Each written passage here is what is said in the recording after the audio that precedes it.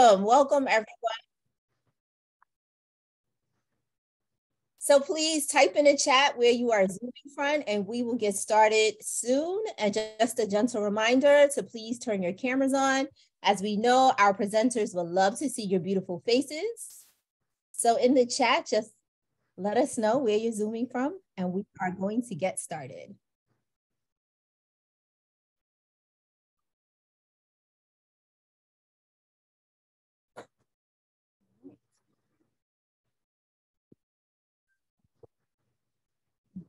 So, good evening, everyone.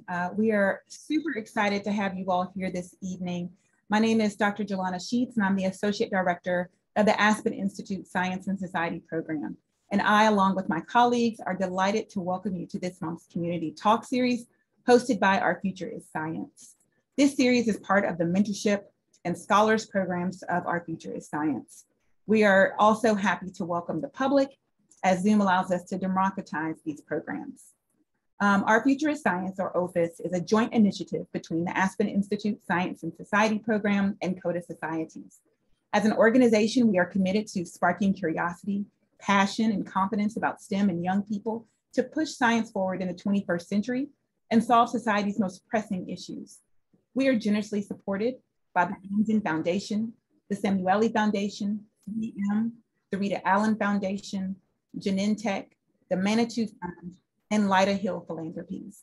The Community Talk series is a platform to expose individuals to diverse careers, as well as information and insights, as well as perspectives on the intersections of STEAM disciplines and social justice issues. So now on to tonight's talks. Tonight, we are honored to have key individuals behind the development or part of the cast of the documentary, The Dark Hobby. It's an expose of the devastation to species and reefs caused by the aquarium trade. But before we jump in, we'll share the trailer of The Dark Hobby. Hassan, if you'll share your screen.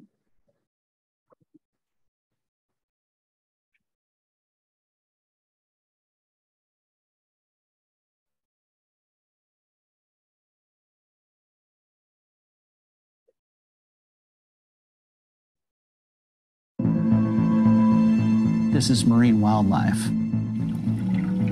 This is a Hawaii treasure, and they're stealing it. You need two things to be an aquarium collector in Hawaii. It's a pulse and $50. At any given moment, there are 27 million live individuals in the aquarium pipeline. The pipeline begins when... Hassan, I thought it was just me, but your video is actually not moving. Yeah, it wasn't. Putting it in the chat.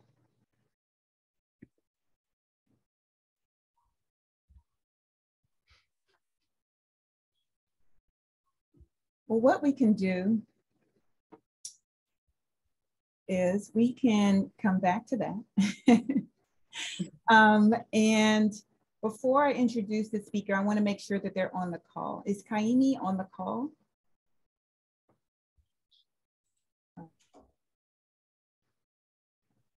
So I'm thrilled to introduce our speakers tonight.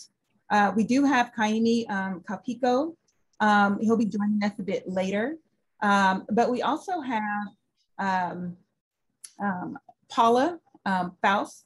She's an award-winning filmmaker. She produced and directed tonight's documentary, The Aquariums, The Dark Hobby, along with multiple shows broadcast on PBS, such as Not in God's Name, In Search of Tolerance with the Dalai Lama, and other films. She co-authored Shiva and wrote Not in God's Name, featuring an interview with Mother Teresa. And Paula is Vice President of KRCA TV in Los Angeles, President of Paradise Filmworks International, and co-chair of the Southern Asian Art Council at the Los Angeles County Museum of Art. And we also have Bill Hogsey. He's been nominated for an Oscar for Hoop Dreams and an Emmy for The Last Days of Kennedy and King. He has received the American Cinema Editors Eddie Award, among many other prizes, and Bill's other stellar editing, directing works include Stevie, Naked in Ashes, and unprecedented. Sunset Story, an IT or independent, an ITBS PBS documentary about a residence for retired radicals, won a special jury prize at Tribeca. He worked both Orson Welles and John Cassavetes editing shorter films. Lastly, Robert Winter is Snorkel Bob, Hawaii's largest reef outfitter. His 5 marine volumes show reef society and personalities, narrating conservation victories and politics. He is dedicated to reef recovery and the global campaign to ban the aquarium trade. It's all one reef. Winter is active in Hawaii's conservation community, working to protect Hawaii's reefs. His books are recognized for excellence, and his reef photography volumes include Palau, I'm sure I butchered that, Hawaii, the Great Reef, the Virgin, Fiji, Tahiti, and Cuba. Winter is heard around the world. His novel, In a Sweet Magnolia Time, was nominated for a Pulitzer Prize and a Penn Faulkner Award. And so we are excited to have our speakers here. And before we jump into the film, we wanted to get a high-level overview of the issue of the aquarium trade. And so our speakers will take that on. Well, I'll begin. This was a problem for years. What makes this problem unique among conservation problems is that it's underwater, and underwater has been under the radar for a long, long time. The good news is that some caring people were also underwater and saw what was happening. This came together kind of like magic. The legislative push to curb the aquarium trade began in 2007, long time ago. And that first year, the first bill was drafted in the corridor of the Hawaii State Capitol 20 minutes before the deadline for submission. And it was hand drafted on a legal pad. And it was just for fun to see who would come out of the woodwork. And we were shocked and amazed that they came out of the woodwork in full force. All the aquarium collectors representing an industry that claimed an annual revenue of about $1 million. And there were 40 of them. And no one's going to sneeze at 50 grand a year, but this was over the top. Or maybe it was, I forget the average, it was very low. And that told us what we were dealing with. The aquarium trade worldwide is about a $5 billion industry. Reef wildlife represents a very small part of that, but they use the wildlife to generate demand for the hardware, the tank stands, lights, gravel, filtration, all that. And the salient facts of the situation are 27, as the movie begins, 27 to 28 million individual reef wildlife critters are in the aquarium pipeline at all times. Average mortality is about 99% within a year of capture, and all those dead critters demand replacement. That's what the aquarium trade calls sustainable. The legislative effort went on and on and on. Then came the executive level of government in Hawaii. The last 3 administrations have been corrupt, beginning with the Linda Lingle campaign. Her chief of staff was an aquarium wholesaler, so we couldn't get anything going then. After that was Neil Abercrombie. His director of land and natural resources was a licensed aquarium collector. He fought tooth and nail to defend the trade in Hawaii. And this most recent administration, the EGA, was pitiful. The DLNR director was the ex-director of the Nature Conservancy. Please do not donate to the Nature Conservancy. They have fought tooth and nail to protect commercial ocean extraction around the world. We now have a new administration. How will it work out remains to be seen. In the meantime, a woman from California and Las Vegas came to Hawaii and visited Snorkel Bob's and went snorkeling and had the gumption, and I should call it, gumption is a good thing. She also had the care in her heart and in her brain to return her gear to Snorkel Bob's and say, I don't get it, where are the fish? And they said, you should call Robert. And she said, Robert, who? And so that's how it came to pass. In the meantime, Kaimi Kaupico, who I hope joins us in a few minutes, lives on the far southern end of the Kona coast. The Kona coast is 140 miles of uninterrupted coral cover. Kaimi knows, he knows the ocean. He's a waterman and he's Hawaiian, and he knows this problem. They have come into his village and they have done what they shouldn't do. It's off limits, it's illegal, but they do it anyway. Putting all these things together, Paula put together the film crew and brought it to Hawaii. And among the crew was Bill Hogsey, who worked his magic to edit all these seemingly disparate parts into a movie, The Dark Hobby, that has now been seen all over the world. It's gotten beautiful results. Who knew?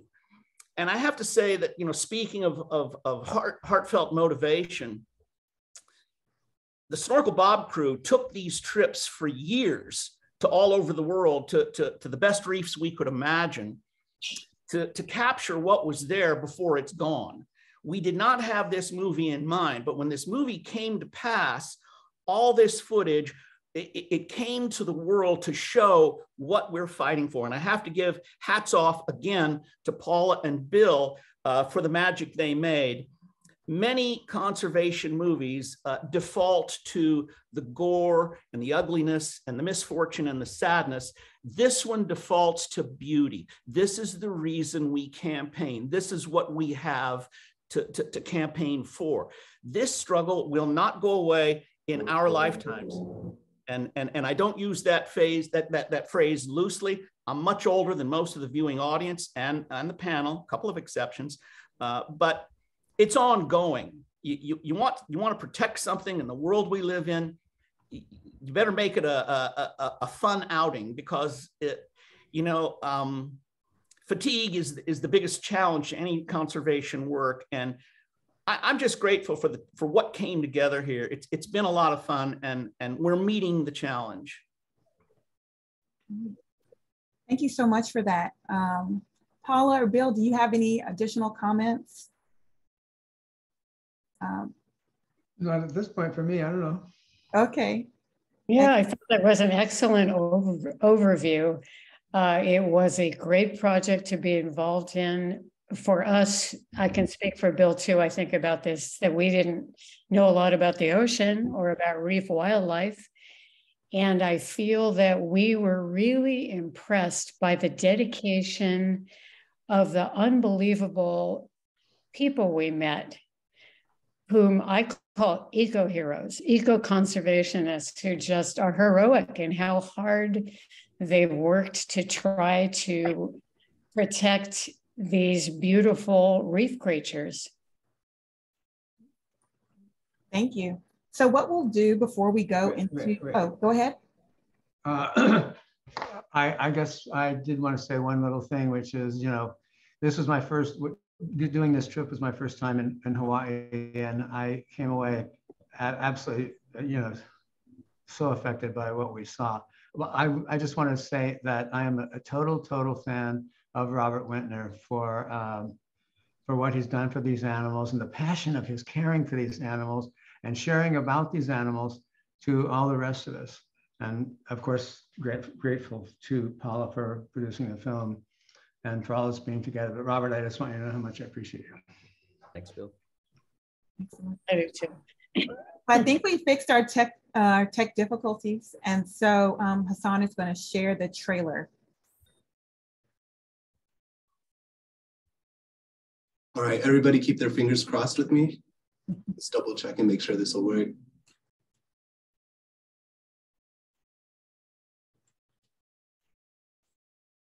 And now the sound doesn't have a sound. Sounds like we are underwater. I'm sorry. It's never perfect. This is such unsharing, resharing.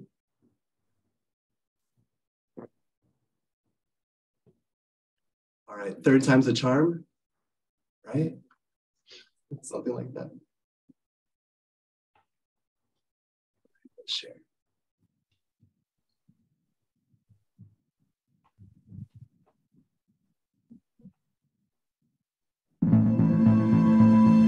This is marine wildlife. This is a Hawaii treasure, and they're stealing it.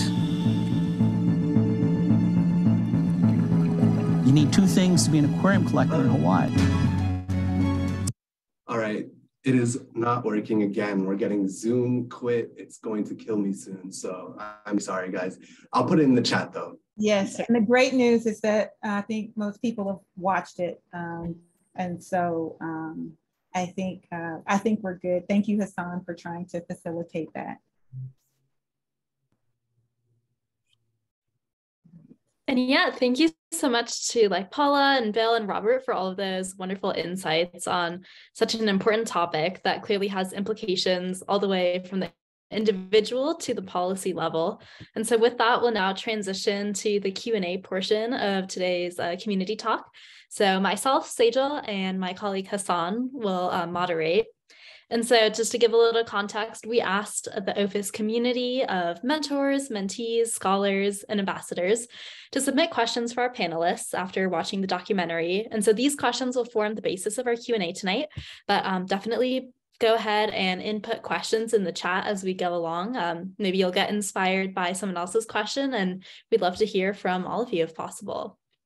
So our first question is from one of our mentees, Sanoja, who asks, when I first saw aquariums, I thought of the aquarium attractions that you go to. I think that's something that a lot of us are familiar with. And so do those aquariums also have this kind of effect on reefs and underwater ecosystems? They Yes, do. Go ahead, Paul. I was just going to say that apparently the public aquariums all have to get the fish from somewhere. So a great percentage of the fish that are brought into the United States and imported from many areas around the world, such as the Philippines, Malaysia, Indonesia, they are caught with cyanide. And when the catchers go out and they kind of put the cyanide in big pumps and spray it onto the fish, and then the fish are just absolutely collapsing, and a lot of them die. And 90% of them, when they reach the United States, they have poisoning. They have jaundice, and a lot of them, their eyes turn yellow. So just like a home aquarium hobbyist, the public aquariums are also getting the fish in this way. Is that right, Robert? Yeah, and politically speaking, the first few years we began the legislative campaign, we were willing to give special dispensation to these aquarium attractions that you've referenced, and they fought tooth and nail against every bill we presented year in, year out in the Hawaii legislature. And that was the AZA, the Association of Zoos and Aquariums. And they, pretty well heeled, and they could afford lobbyists and a lot of campaigning. The reason for that is they need the collectors to do their dirty work. The collectors are often in poor countries. They get paid pennies on the dollar. And as Paula said, most of the fish are compromised with cyanide. They also use dynamite. After they poison or blast a reef, they collect all the floaters and they wait. And those that come around, they ship off. Those that don't come around, they throw over. And again, they get pennies on the dollar. But that's why we learned the hard way that these aquarium attractions, if it wasn't for collectors around the world and this whole system they have set up of transport and massive mortality, all these aquarium attractions would have to put together their own capture expeditions, and it would be cost prohibitive and they would go out of business. Better that the aquarium exhibits go out of business, because it's bad business for us and for reefs around the world.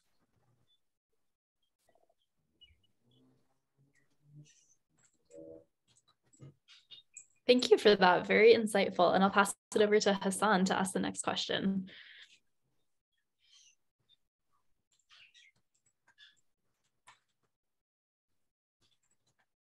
All right, can you hear me now? Yep, we're good. Okay, cool. Sorry. So the second question is from another mentee named Trinity. So in the documentary, we see many laws and regulations go through different areas of Hawaii's state government when it comes to commercial collecting of aquarium fish. Outside of Hawaii, are there any national laws or regulations against collecting aquarium fish? And is it really being enforced? The short answer is no. There were a couple of moves afoot in recent years, but they did not materialize. One of them was under management from Daniel Inouye's office, the late Daniel Inouye. He was a US Senator in Hawaii. I was never optimistic about that initiative because it meant to appease everyone. And this is kind of a zero-sum game. The aquarium trade needs to cease in all aspects. It's a tough challenge, but that's what we have. No more ocean extraction. When I mentioned the Nature Conservancy before, their cry for years has been, it's sustainable, but they've never defined sustainability. We define sustainability as an acceptable level of destruction. Earth is now pushing 9 billion human beings, and the pressure is on nature, on wilderness, habitat, and species everywhere. And this is no different. And it's not sustainable. They can't spell sustainable. And so, the long and short of it is, I think they had 5 key groups that were going to be in a roundtable. Daniel Inouye passed away, and this thing came to naught. But the short answer is no. There's no federal regulation other than there's CITES, which is the Conservation on International Trade of Endangered Species. That should come into play. Most of the trade is domestic that we're concerned about. There's another slice that's pretty recent and pretty relevant that the biggest trans-shipper in Hawaii is in Oahu, and he applied to get his lease renewed on warehouse space very near the airport last week. This was the first hearing of the Board of Land and Natural Resources in Hawaii, and he got tabled because a couple of people testified against him. He's a Chinese national. His name is Richard Xie. It's spelled X-I-E. On his website, he had 2 services that I found particularly unsavory. One is he offered a service where if you came to Hawaii and hired his company, they would take you diving to capture your own reef wildlife and ship it back to your home so you could put it in your aquarium. And then the other was a Chinese dating service. And I won't belabor the details on that, but you get the picture. Next question.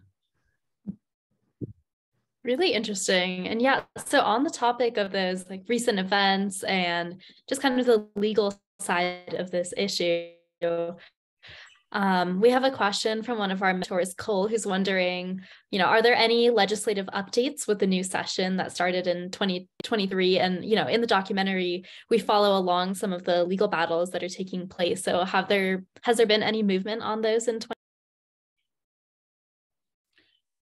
No, the legislature opens today as we speak, and that's mostly just a glad hand, how do you do, aloha session, a meet and greet. I think there will be a new bill in the legislature. There are several things in play. I'm not at liberty to expose them right now. I promise you, the aquarium trade is watching this program. It's what they do. And we remain optimistic. This campaign will continue. I pledge that. All right, thank you. So I have another question. This one, we're switching gears a little bit. We're going back to main questions about the aquarium. So Zoe, one of our mentees, she has a related question. Do similar problems exist in freshwater hobbies? So would it be better if hobbyists bred and bought captive bred fish? In regards to fish living in boxes, would it be better if general guidelines to caring for fish were updated to be scientifically accurate and more ethical? When we made the film and we interviewed a lot of people on this issue about freshwater fish, as opposed to the fish that are taken out of the ocean, saltwater, a lot of people felt that it was better because it wasn't affecting the oceans, but also people have the feeling that because it's still an animal who has a sentient being, who has feelings, and because there's so much science nowadays that scientific research nowadays that's discovering what intelligent animals they are, that it's also not good to keep, even freshwater fish in glass tanks. So there is a back and forth on the issue. I think that if there was new information out about how to take care of the fish, it would probably be very helpful to update it. Thank you. Yeah, and so from that conversation sorry, go ahead. I'll just add briefly to that.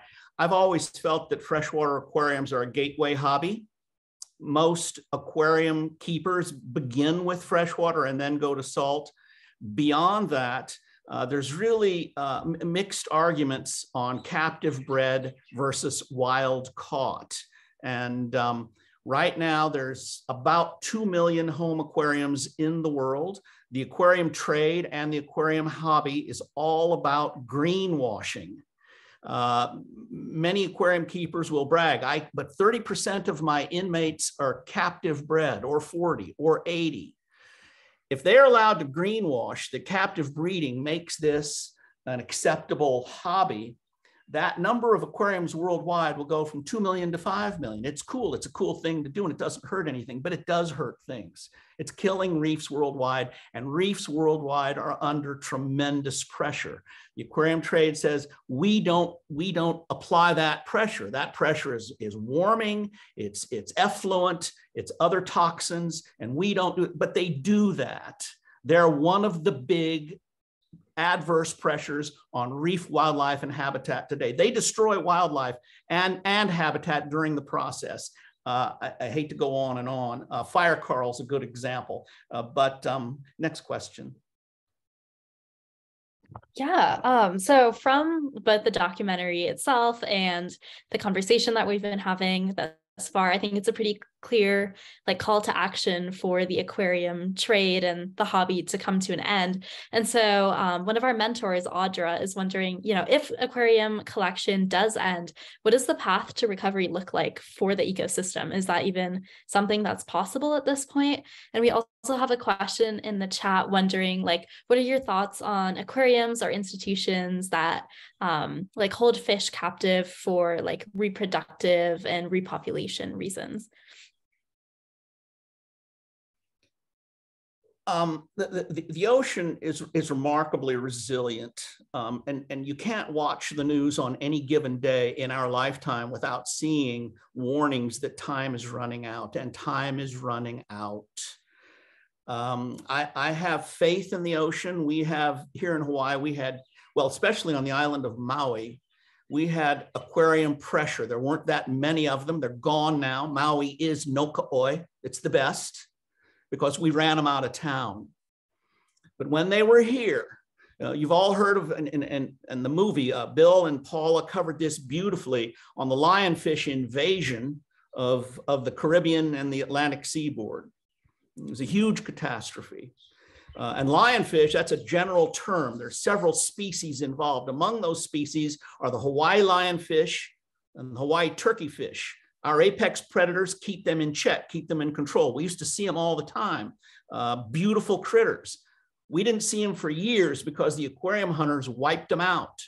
Now the aquarium trade is gone. It's been gone from Maui for 12 years, and we see them again, and they're the most beautiful critters you can imagine.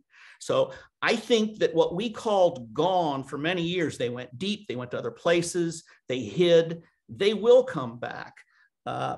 But time is running out, and it needs to stop. Yeah, I just saw a news story yesterday, I believe, that sharks and rays are really in danger of extinction, and that on the world's reefs, 20% of sharks are missing already. So that's a bit worrisome for sure. And actually, the article said that it is a race against time as far as protecting sharks, because a shark fin soup The demand is so high for that in China. When we did the film, which was a couple years ago already, it said 100 million sharks a year were being killed for shark fin soup. So that's probably even more now. And again, in the dark hobby, we covered that. Paula covered it beautifully at Jardines de la Reina in Cuba. Jardines de la Reina was the most active fishing area in Cuba. And it got fished out and it got left for dead. It was a boneyard. This is all in the dark hobby. And if you saw the movie, you'll remember this. And they took the sharks first because of huge demand. And they ate their sharks. Sharks were their protein staple in Cuba. They ate them. And it was a boneyard. It was dead. And when Fidel Castro, say what you will, when he said no mas on the sharks, it took a few years and they returned and the ecosystem restored itself. 100% biodiversity, optimal apex predators, and 100% coral cover. It can happen, but we can't take it for granted. It has to happen now. That's great. Well, on that note of acting now, we do have a question from Raquel in our chat from one of our mentors. So in order to help conservation efforts, should we stop supporting these institutions? And what can we do to help those efforts from where we are? Yeah, as I said earlier, the biggest challenge to any conservation work, especially in a campaign this long, is fatigue. It affects morale. It affects your outlook on life, and you have to avoid it. If you start getting depressed, and everybody does, it's a natural thing, you got to take a break. You got to do something fun. You got to get away from it for a little while so you can refresh. It's just like a boxer between rounds. You let the blood get back into your brain and you catch your breath. It's the same syndrome. But I think that, what can you do? You can't take it personally, everything you see. I see horrible stuff all the time. I don't take it personally. I do what I can. If I'm out and I see an aquarium in a commercial place, I have a word with management. I won't spend money there, but I will let them know in an aloha way. I used to speak to a lot of kids groups and I say, kids, you don't have to make a scene unless you think it would be effective. And then, yeah, by all means, make a scene. I used to tell the school kids that, and they loved it, because that's what kids are good at, and kids can be effective, and kids get it. Believe me, kids get it today more than ever before. The kids today have a harder time than ever before because look what they're walking into. Come on. You tend to think it'll take care of itself. It won't. You talk about the demand in Asia. Asia's not going to change. Humanity's not going to change. I mean, call me a cynical sumbitch because I am, because I've seen what's happening in the world. I heard a guy say, well, there's no political will. No political will. There's no human will, and so a correction will come. And in the meantime, we fight the good fight. Thank you. I'll pass it on to Sejal for the next question. Yeah, I'd love to, on this next question, get all of our panelists' perspectives, especially Bill, as such a award-winning filmmaker. But a question that's on a lot of our minds after seeing such an amazing documentary, and this question comes from one of our mentees, Radhika. What was the hardest part about filming and creating this documentary? I can imagine there's challenges both in terms of putting together the actual documentary, but also distributing it and making sure that it's heard in the appropriate channels.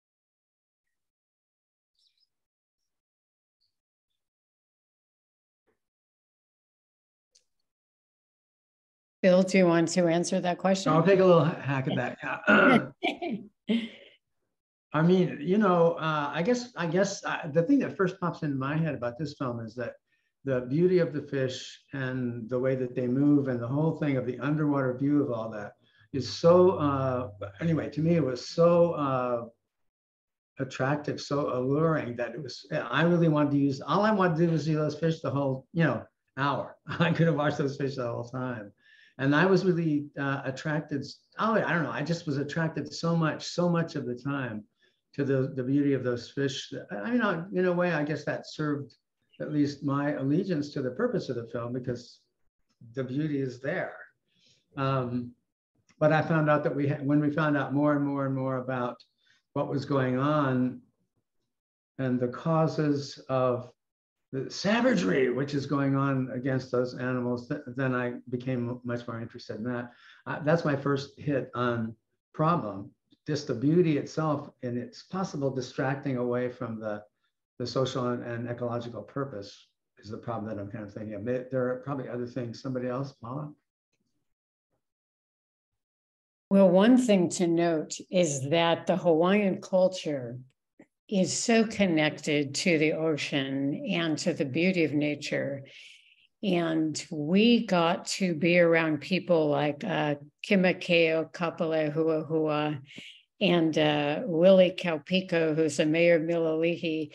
We got to see and to feel through the eyes of the Hawaiians themselves, who shared with us how meaningful the fish are to their culture. I mean, how can you live on an island and not be dependent on, you know, all the life in the water all around you? So that was really a big part of the film that we wanted to express. And we also got to meet other activists from Hawaii. But besides the nature, the spiritual aspect, Gail Grabowski, the marine biologist, she speaks about it in the film, how the great northern part of the Hawaiian Islands that are a marine preserve, that to her, she really feels its importance to the Hawaiian people and to the whole earth, because it represents a very special part of nature right now that is intact. And hopefully that will be increasing, you know, the amount of wildlife there that is safe, and hopefully less and less trash will be arriving on the beach, you know, as the waves roll in. But we really were taken, I would say, I think you probably agree, Bill, just with the feelings when we were working on the film, that the connection of the nature with the Hawaiian people, it was a really big part of it.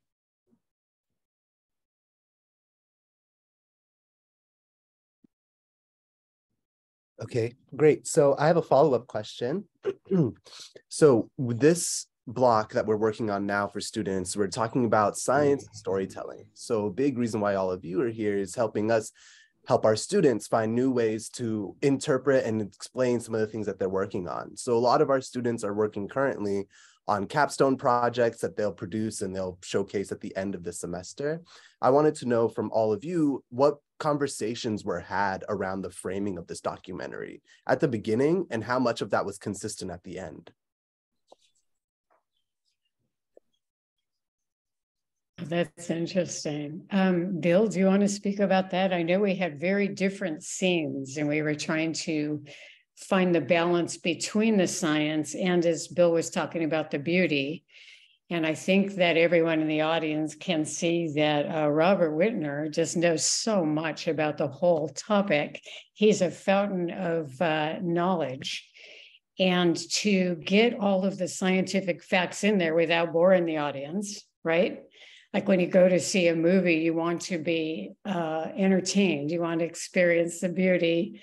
And yet at the same time, we had to relay a lot of information to make the film work. So I think that was a balance that was tricky. Yeah, it just occurs to me to have something else to say about that. I'm not sure this is coming in exactly the right place, but as the film went on, you know, I turned my attention more and more to the savagery of the commercial, I was going to say capitalist, but let's just say commercial people in this particular situation. The story that, you know, that Robert shows so well about the number of animals that are in the pipeline, the percentage of them that die, and the whole thing is leading to the decimation of the whole population of these animals. And it just makes you, it made me real mad. And in a new way from, I mean, I had never really experienced that before about tropical fish. I mean, what, you know, tropical fish, but the way Robert's you know, research has it, and what we found in doing the film is that, yeah, it's sort of what we're doing with the whole world, isn't it?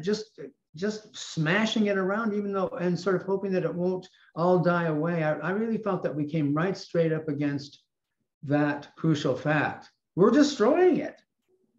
And pretty soon there won't be any fish to see. There won't be any reason to come to Maui or other Hawaiian Islands.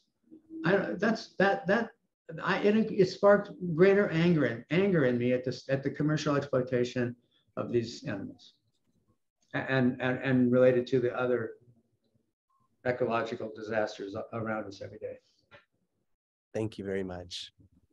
And that, can I just mention one other thing about the film that was quite difficult, and it had to be the spine of the film, and that was the whole layer of the many, many political campaigns that went on for what, Robert, 13, 14 years?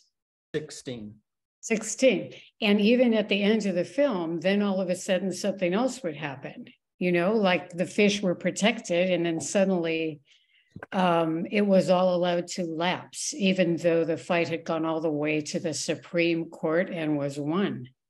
And then suddenly it was allowed to lapse. So we had to communicate in some kind of way to keep the audience, you know, interested, this struggle, this political struggle that's going on and still is. Yeah, thank you very much. Those are really fascinating considerations, especially considering, you know, thinking about how this is playing out over time.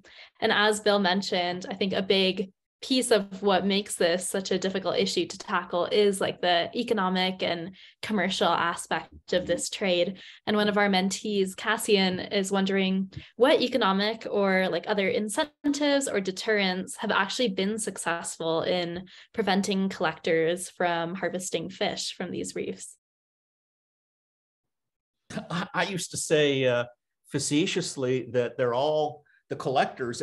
And the collectors are really the bottom rung of the aquarium totem.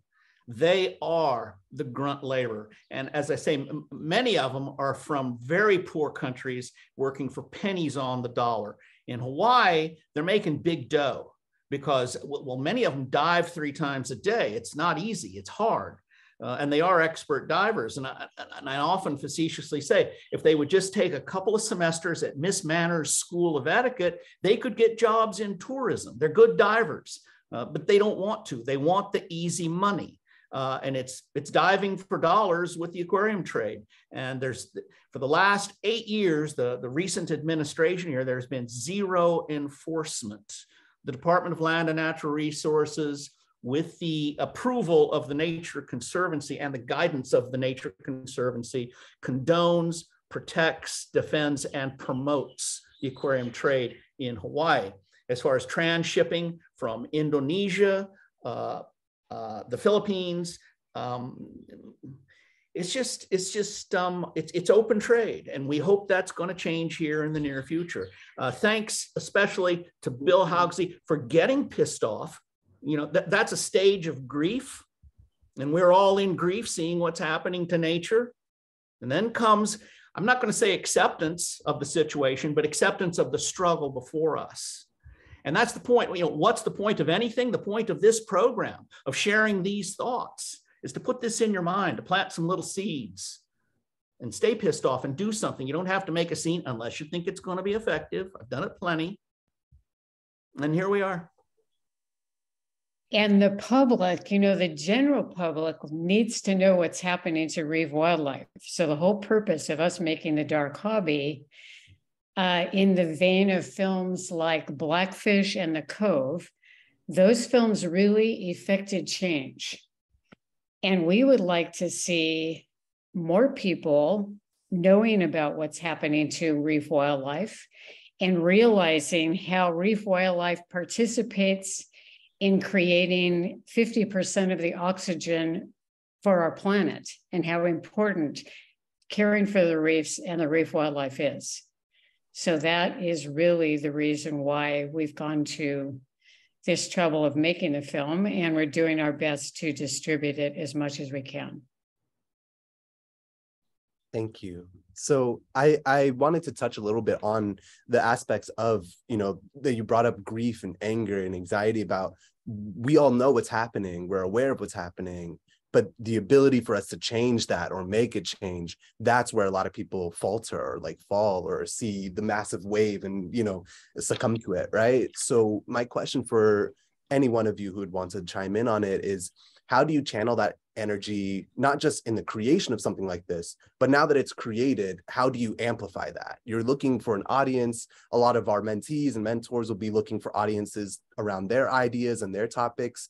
So how do you channel that in a way that is productive for you, but you also are making things productive for those involved?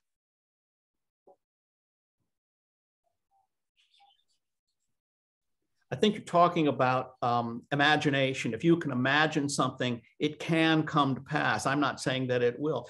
You have, I'm well known in Hawaii. Paula Faust and Bill Haugsy are well known in showbiz. And someone made a reference before to some of the viewers here working on things. Consider us, and I hope I'm not volunteering for my friends, Bill and Paula, consider us resources. Make contact, do what you need to do, make contact, ask for advice, support, guidance, whatever. And then the simple things, when you walk into a bistro or an office or anywhere, or a friend's home and you see an aquarium, say something. Say, do you realize many people for many years thought that those fish were coming from somewhere? People were making those fish. They're not. They're coming from the wild, and it just won't do. Offer alternatives. They say if a kid is bad, you don't say to that kid, don't do this. You offer an alternative. We have flat screen TVs. This all is pointed out in the dark hobby. Flat screen TVs, reef cam, you name it. Wildlife, capturing wildlife for entertainment is a non-starter. It's over. It's over. My friends give me grief sometimes when I go overboard and say that, don't take anything from the ocean. They say that's extreme. That's ridiculous. We live in an extreme time. It's time to give the ocean a rest. It's time to nurture and heal. And so I'd say if you got this in your mind, maybe it'll fade away, maybe not, maybe you'll see something to wake it back up again, but just stay alert, stay thinking, stay reflective, and it'll come to you what to do. Maybe it already has, and seek help where you need it. We all stand on the shoulders of others. And be sure to tell everyone that these small, beautiful fish that are being caught for the aquarium trade, the work they do there, eating the algae that's growing on the coral, they are helping create more oxygen for the planet than the entire Amazon rainforest. I mean, that is remarkable. So when people hear that, they go, you're kidding me. And, that can kind of spread like wildfire. That's a good thing for people to know. How important these fish are, to leave them at home on the reef. Thank you very much. I'm just checking the time. I just wanted to put out another call for anyone who has questions to definitely be sure to drop those in the chat as we go along. And on top of that, yeah, David McGuire has been putting in a lot of really useful information in the chat. Before we end, definitely give it a look if you haven't been already. We do have time for maybe a couple more questions. I'll ask one from one of our mentors. So at what point do we as humans collectively place more importance on our natural resources rather than the profit from them? This is from Gerald, one of our mentors. I don't think that's ever going to happen. That would be plain and simple. That's pretty good. I believe that a lot of the population of human beings on the planet right now understand how important all of this is once they know about it, once they get to know about it. And so that's where we come in, being able to communicate these issues. They're very important issues. But I think the more salient point here is this. We're not going to correct everything all at once. It cannot happen. That's why it's important to pick your battles, stay focused, pick your campaign, make one little difference at a time. When you make that little difference, you can go to the next little difference. You remind me of this interesting tale that I'm going to share. Kaimi's not here. He and I were together at a hearing on the Big Island in Hilo. And these aquarium guys are arrogant. They're presumptuous and they're arrogant. And one of the aquarium guys got up and testified, you guys in Miloli'i, all you do is bitch and moan and complain, and we don't take opelu. Opelu is a fish about, let me get my screen here. Opelu is a fish about this long, and that's their major catch in Miloli'i. Miloli'i is off the grid. By the way, FYI, Miloli'i is the last working fishing village in Hawaii. This is not, it's not sustenance, it's subsistence. They need this to survive. And the opelu have to come in every year, but they won't if the coral is fuzzy. What keeps the coral from being fuzzy? Yellow tangs. And the aquarium guys come in and catch the yellow tangs, take them away, the coral gets fuzzy, and the opelu don't come in. So this is the, this question is a little bit skewed and it's a little bit misleading. How can we solve this huge problem in the world? We can't. That's why I say I don't think it's going to happen. We got to take it one little chink at a time, and then we drive hard and you fix that one little thing, And with the aquarium trade, we'll end it and then we'll go to the next one. And that's, I think you have to have that kind of focused thinking to accomplish anything. And that's where we are. Thank you.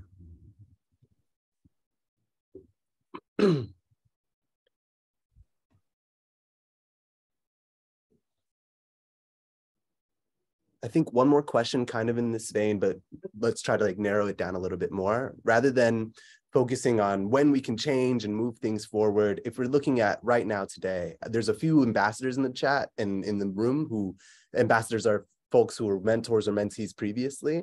We've already talked about things like greenwashing. I was very happy that you brought that up. We also are talking now about systems thinking and how these problems aren't just happening in isolation. They're happening as a cog in a machine that's much bigger. So if you wanted to expand from not just aquariums, but also thinking maybe like SeaWorld and things like this in the country that are massive in terms of the money that they bring in and the tourist attractions that come in. How do you approach those two different worlds? Is it the same, saying, what's wrong in the aquariums is wrong on a large scale too? Or is it something that you tailor your approach differently depending on who you're battling or what? Yeah, kind of a similar question, but once you produce an output, how do you go about sort of identifying what the next avenues are? If you're taking it one step at a time, where do those related pieces start to fit in?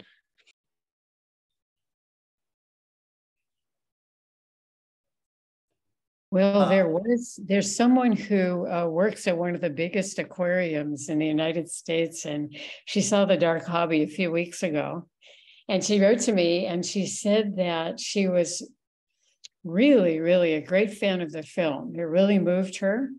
It made her remember when she was young and studying marine biology and first working in big public aquariums, that when the fish would arrive, that upon arrival, many of them were dead. And that's how they learned to be able to identify the fish, because they'd see these little fish and be able to work with them. So that was interesting, because I know when we made the Dark Hobby, we heard about, we interviewed someone who had worked in fish stores and had found that happening. But those big, large aquariums, public aquariums that are places of entertainment as well as education, that's something that it's like a different segment than the home aquarium collectors who are hobbyists. If I could add just something from that, I think you asked, how does it all fit in? And Paula made reference to Blackfish, and then there's also the Cove. The thing that impressed me most about the Cove, you all know Rick Barry. Early in life, he was in the TV series Flipper. It predates some of you. It was a situational weekly program. And I saw an interview with Rick Barry, and he said maybe it was in the Cove when he said, in those years, I got a new Porsche every year. That was my value system. And, you know, and I don't really have any criticism at all for anyone who drives any kind of car. But at the end of the movie, here was this man, Rick Barry, and he had a flat screen TV on many of you saw the movie, hanging off his neck. And he was at the United Nations. And then again, he was in a busy thoroughfare in Japan, showing the Cove and the slaughter that happens there. What do? There's some imagination for you, and it can't get any simpler than that. You hang a flat screen TV over your head with a battery pack and you go stand somewhere. There you go. Now, Rick Barry didn't need to make a living at that point. Many of you do, but it's just by way of example. Open your mind, open your heart. Let's get it done. And it is all tied together. That's why I say one chink at a time. Next thing you know, things open up. Thank you so much for that, Robert. And really thank you to all of you. You know, it's not every day that you get to see like a conversation from the screen come alive. And for those of you who haven't yet had a chance to watch The Dark Hobby, definitely encourage all of you to go see it. Really impactful film. And with that, I will go ahead and pass it over to Ebony to close us out. So thank you. This has been an incredible and important talk. We are grateful to Paula, William, and Robert for spending this evening with us. And to our audience, we want to extend your appreciation to our speakers in the chat. So please do that. And thank you all for attending this community talk. Please visit our website, ourfuturescience.org, and follow us on social media to learn about our initiative, future events, and our educational campaign. So we have dropped our attendance form for our mentors and mentees and ambassadors and our social media handles in the chat. Thank you very much. And with that, I'll say good night. Good night. Aloha. Aloha, everybody. Good night, everyone. Thank you.